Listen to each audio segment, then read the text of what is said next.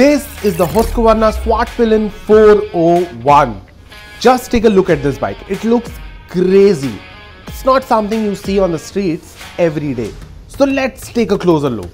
The two Husqvarnas have finally been updated in India, but we get the 401 engine only on the Svartpilen. The Svartpilen remains a 250. We see the 401 badging on the tank, but let's look at my favorite part, the front. To me, the front looks straight out of cyberpunk. The round headlights, it has a very nice neo-classic look. Taking a closer look at the headlights, we have a LED setup here. The rings are the DRLs and they look really nice when they're on. The indicators here are of course LED. We see the Husqvarna logo on the fender here, but let's check out the suspension. The suspension is WP Apex and it's a USD setup, and of course these are adjustable. Moving on to the tires, we get Pirelli Scorpion Rally STRs. The front tire is 110/70/17. We get a 320mm disc here with bi-brake calipers. Husqvarna logo again here on the radiator guards. The tank follows a similar design language, but it's bigger. Now we get a 13.5 litre tank, much more practical. Taking a look at the engine, it produces 46 brake horsepower at 8,500 RPM and 39 Newton meters of torque at 6,500 RPM. The engine on this bike is the same that we get on the Duke 390s, and that is not all that this bike shares with the KTM. The two bikes have a similar DNA and they produce about the same power. There are a lot of other similarities: the engine, mainframe, suspension and a lot more. At the back also we get a WP Apex monoshock suspension.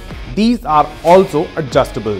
Right under that we have the underbelly exhaust. This is also something that this bike shares with the KTM and it sounds really good. Svartpilen badging here, and moving on to the seat. With a lower 820mm seat height, the seats are good for shorter riders but also very comfortable for taller riders.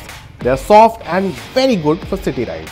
We get 150/60/17 Pirelli Scorpions on the rear as well. We get a 240mm disc brake setup here also with bi-brake calipers. The frame again is from the KTM. The tail lights here are also full LED with LED indicators. And as we can see, the chopped rear end with the tire hugger is gone.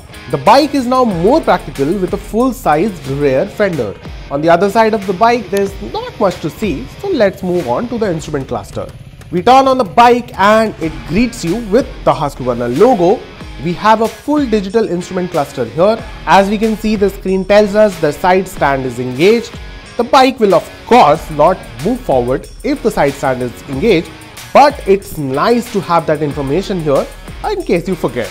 The 4 buttons here will help you navigate the screen, and there is a lot to do here.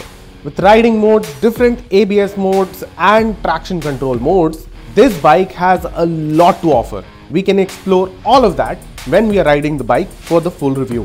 We will ride this bike on the roads. We will come back to you with the full review. Till then, stay tuned to Indiatimes and keep watching Drive It.